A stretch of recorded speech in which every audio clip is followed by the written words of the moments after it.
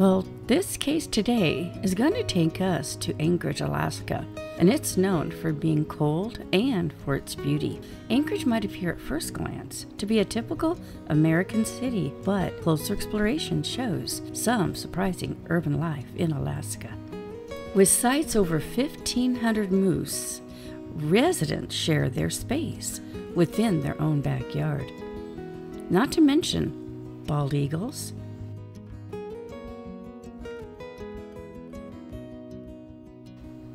bears, beavers,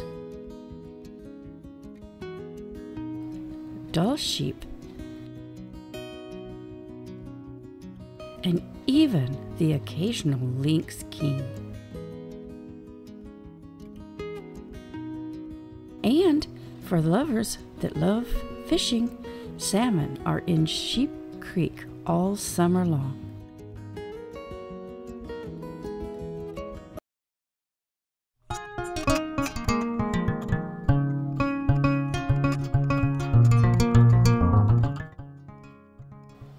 A 52-year-old from South Africa man had made Anchorage, Alaska his home.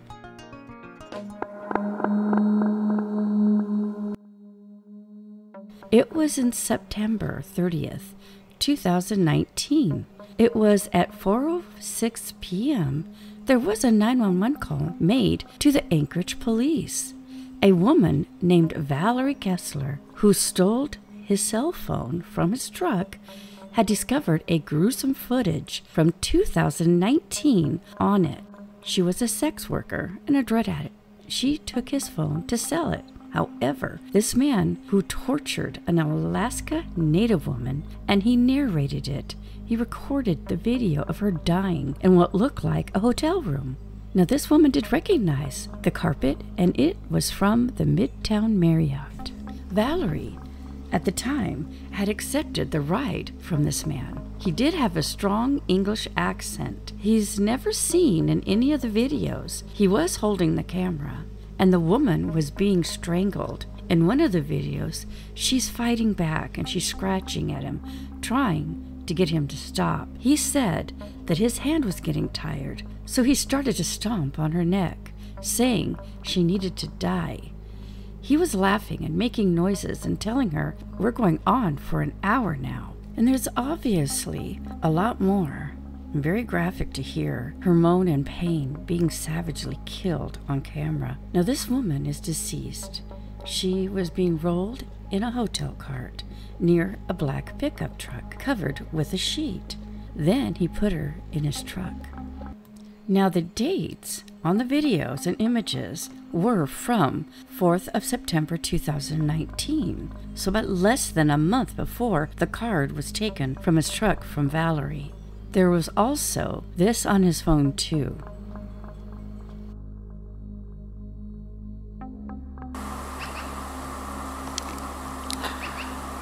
There through those trees you'll see the doctor's house.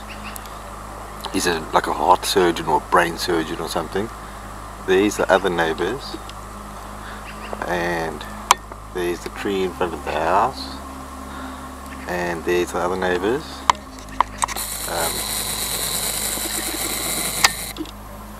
There's like a man and two women living there. I don't know what's going on, but it sounds interesting.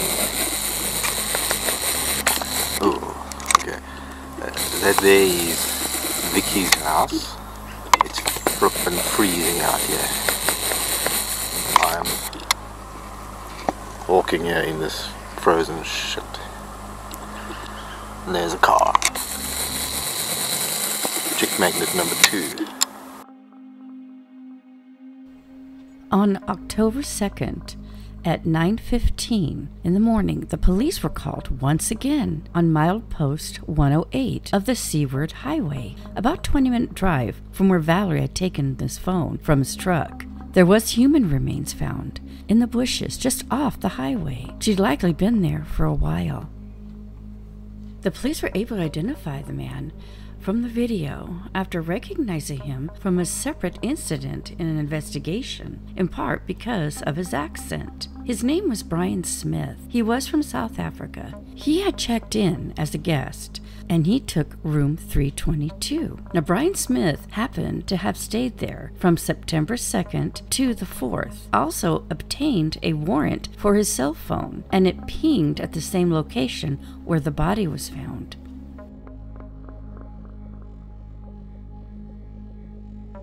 One day, the grand jury returned indictments for a first named victim. Those charges included murder, sexual assault, tampering with physical evidence.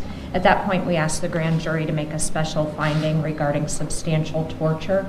That special finding that the grand jury made, if Mr. Smith is convicted, and that finding is upheld by the sentencing judge, could subject him to a mandatory minimum 99-year sentence.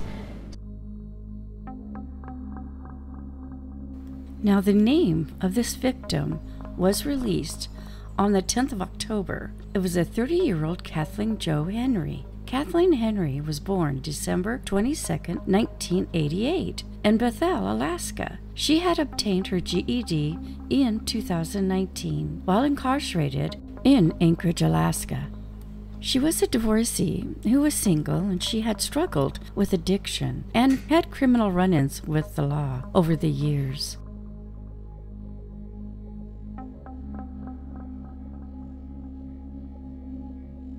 She was a frequent user on Facebook and other social media. She enjoyed writing poetry, and she was well loved by her family. She was described herself as a tough Alaska chick since 1997 to present. She was active on her social media right up to 5 days before her death. It seemed like she was getting her life together. She was excited about the future.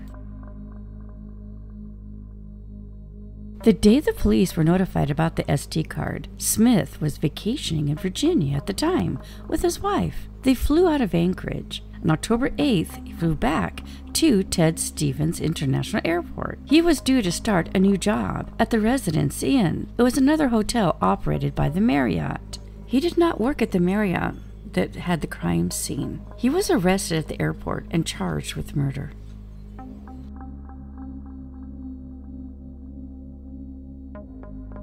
Are your name and date of birth correct on there? 48-year-old Brian Stephen Smith. Got about $2,000. An immigrant from South Africa is charged with her murder. Police met Smith at the airport as he returned to Anchorage from a trip. They say Smith is on that side of the courtroom glass today because a woman found an SD card with evidence on it and turned it in to APD. Had the citizen not called us after she found the video card, we would not have been able to solve this crime as quickly as we did. Brian Stephen Smith was born on March 23, 1971. He was born in South Africa, in the Queenstown area. He later immigrated to the U.S. Brian became a U.S. citizen in September of 2019.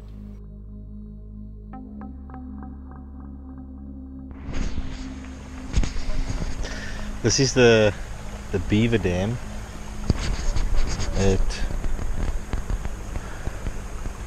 It was made by ancient beavers 1,000 years ago. You can still see their burial grounds over there.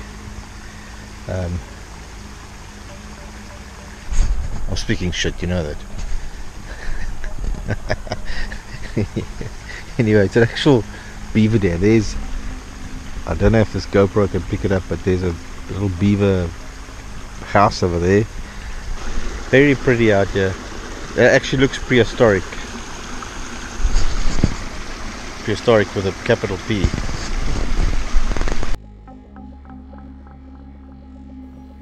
Not a whole lot is known about Brian. He was married to Stephanie at the time of his arrest. They had met via online gaming. They fell in love later, married in 2014, after knowing each other only 7 months. That same year, in 2014, they both moved to Alaska. You see how the mother has disappeared? She took 2 steps and she's actually gone now. No, she's right there. Yeah, but you can hardly see her, you know? This is the worst wild animal, yeah. He had went to Queen's College High School, operated a guest house in South Africa. According to friends, he was dreaming of owning his own hotel one day. Stephanie, her passion was music, which she did pay the bills as an administrative officer at the U.S. Immigration's office. She later said she was totally unaware of what he was accused of doing.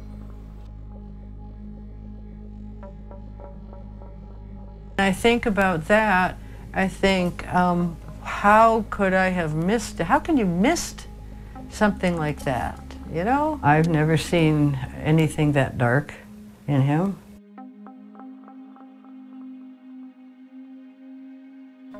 Brian had no criminal record. He did serve in the military in South Africa. He worked at Alaska Tire Service, a Dell engineer, and the Marriott of the University Lake. Then he was going to start his new job in 2019. He was living with his wife and their cat in a quiet neighborhood in the Geneva woods. He was a pretty quiet guy, according to others who knew him. He did have a YouTube channel where he would upload many videos about his life in Alaska and all of his travels.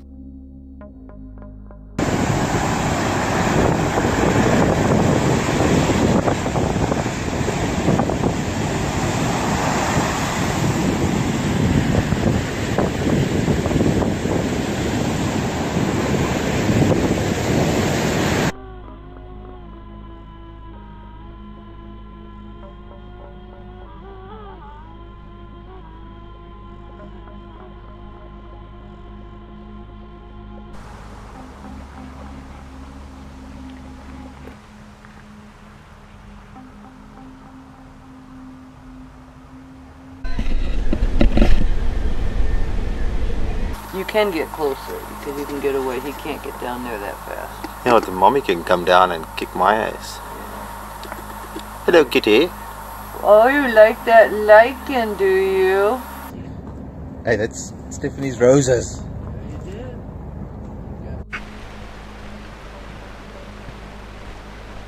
It's fucking cold out here.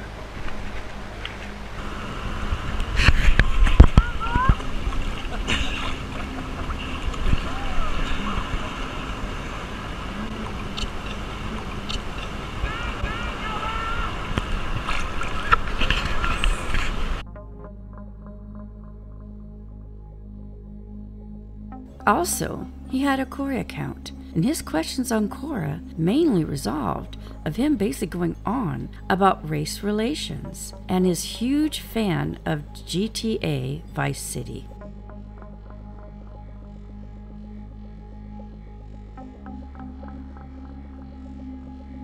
His wife Stephanie said that leading up to the murder, she had not noticed anything wrong at all.